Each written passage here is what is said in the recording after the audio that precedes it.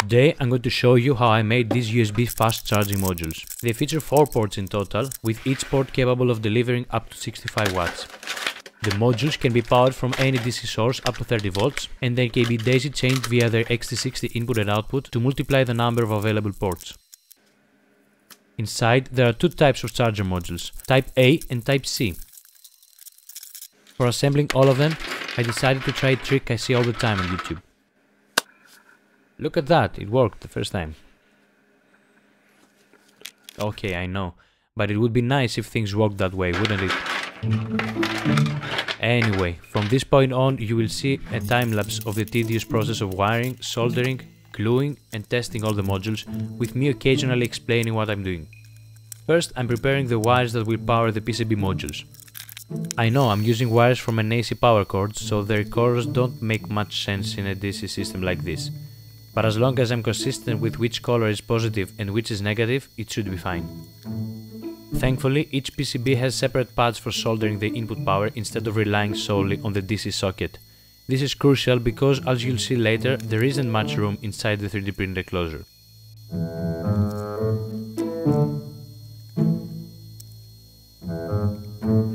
The Type C modules were especially difficult to wire because there are actually 2 separate modules side by side that have to be connected in parallel.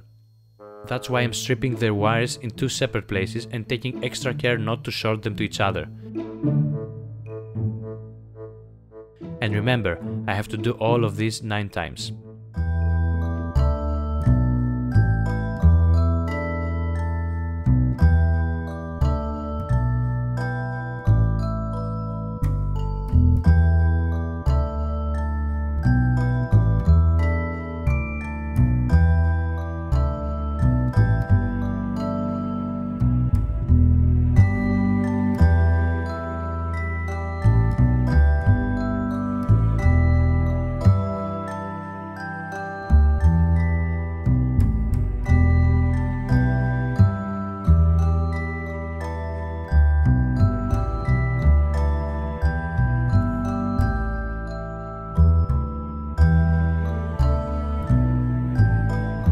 The next step is to prepare the XT60 connectors for the power input. The difficulty here is their high thermal mass. It takes time to heat them up to soldering temperature, after which it's very easy to overheat them and melt the plastic casing. Also, since these modules are designed to be daisy-chained, I have to use thick 12-gauge wire for the pass-through connecting the female to the male XT60. Speaking of which, I still can't figure out which one is considered male and which is female. The one that protrudes and goes inside the other has holes for conductors, while the other one has pins. Even some suppliers seem to confuse them, as I've seen the same connector label as male and female on AliExpress. Please tell me in the comments which is which to settle this once and for all.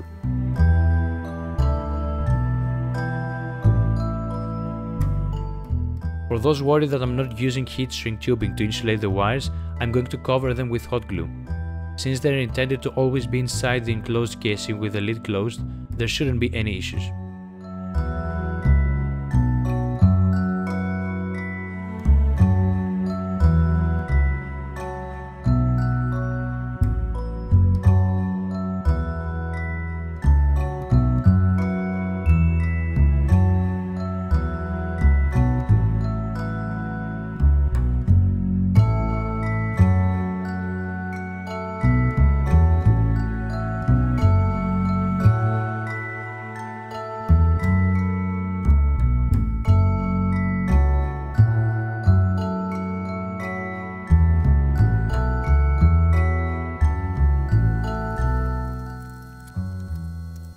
The next step is to secure the PCB modules inside the 3D printed enclosure.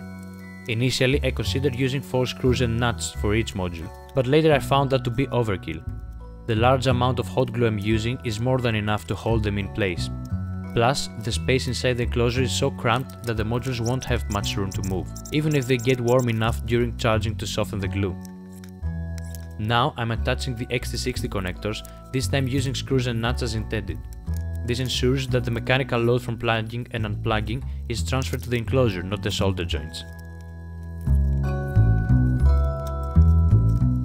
The other XT60 connector attaches to the enclosure from the inside, so I didn't solder the cables to it until now, which makes the process a bit more difficult.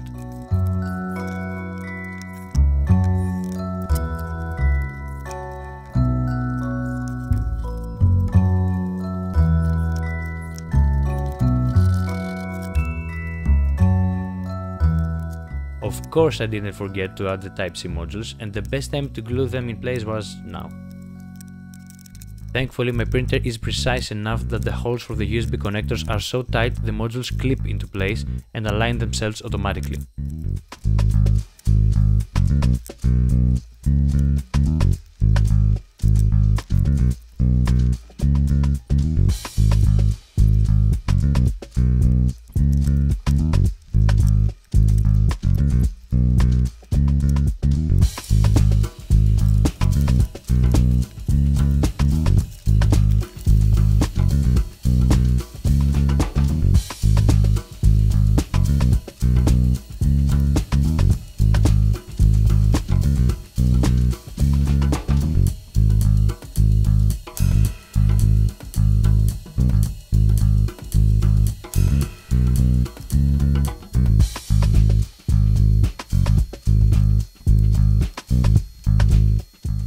Now it's time to solder all the positive wires together, as well as the negative ones, starting with the thickest ones.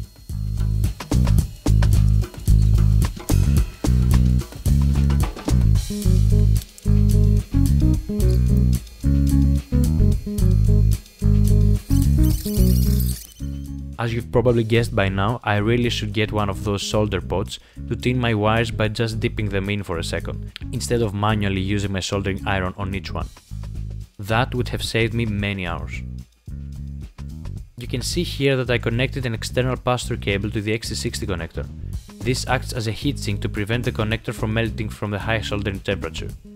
Everything would be easier if I used thinner power wires, but I wasn't willing to compromise on that. I wanted to maximize the power my modules can handle. For example, if someone was crazy enough to daisy-chain 10 of these modules to charge 40 devices at each port's maximum output, they would pull 1.9 kilowatts of power. At 30 volts, that's 63 amps of current, just over the maximum the XT60 connectors can handle, which is insane. It would be fun to see though. Unfortunately, I don't have that many devices that can continuously draw that much power.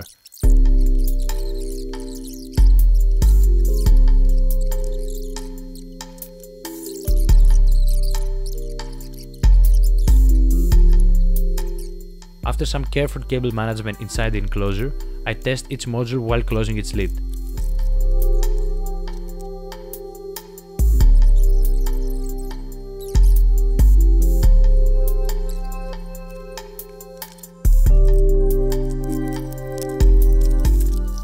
Finally, I connect all of them together using these pass-through cables and check to see their LEDs light up, confirming they're working. Using a power measuring USB-C cable, I successfully charged my laptop from the last module in the chain. The cable immediately measures 64 watts, meaning the USB PD 3.1 protocol was initiated with no problems.